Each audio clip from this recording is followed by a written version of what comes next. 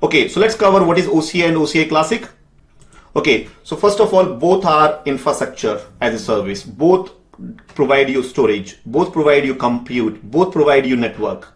Okay, however, OCI is next generation infrastructure, or Gen 2, which Oracle says. OCI, that stands for Oracle Cloud Infrastructure, is next gen, whereas OCI Classic is the older version or generation 1 infrastructure which Oracle calls you.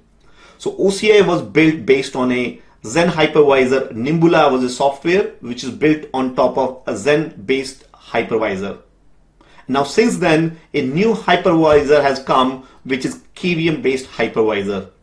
So OCI earlier used to be called as Bare Metal Cloud Service, which is BMCS, Bare Metal Cloud Service. In October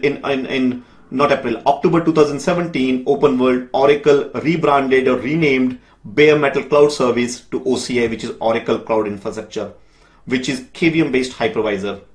Now, so OCI has introduced Oracle Cloud Infrastructure, which is a new next generation, has introduced few new concepts like availability domain, compartment, virtual cloud network, and so on. So which makes cloud really, really interesting from an Oracle's point of view. Now, the major difference is OCI currently is limited to selective region. What is the region? I think I'll leave it for some other time.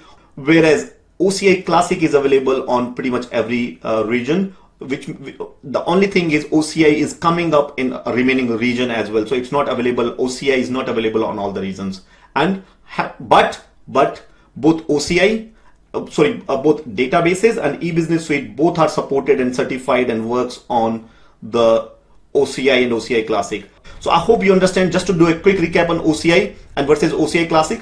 OCI Classic is an old generation 1 Nimbula software as a virtualization software, Zen based hypervisor. OCI is KVM based next generation hypervisor. It's a bare metal. OCI also support bare metal. Now one question I get, or one common misconception, is that OCI is all about bare metal. No, OCI also provide you a virtualization VM option as well. So you can have a OCI on a bare metal, which is a bare metal cloud service, or you can also have OCI on a virtual box or a VM, but that VM is going to be on KVM based hypervisor rather than Zen based hypervisor.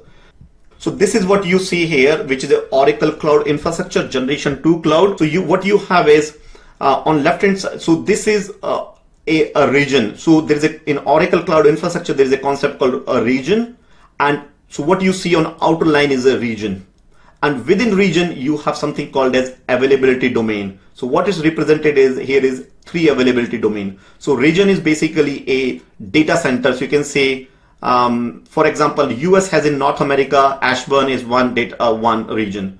In UK, closer to London Heathrow, that's where I live. So by the way, I live very close to Oracle data center, very, very close. It's like hardly 10 minutes drive from my place. Closer to London Heathrow, or yeah. So that data center, so that's a region. Within region, you have 3 availability domain, and availability domain is nothing but fault tolerant data center.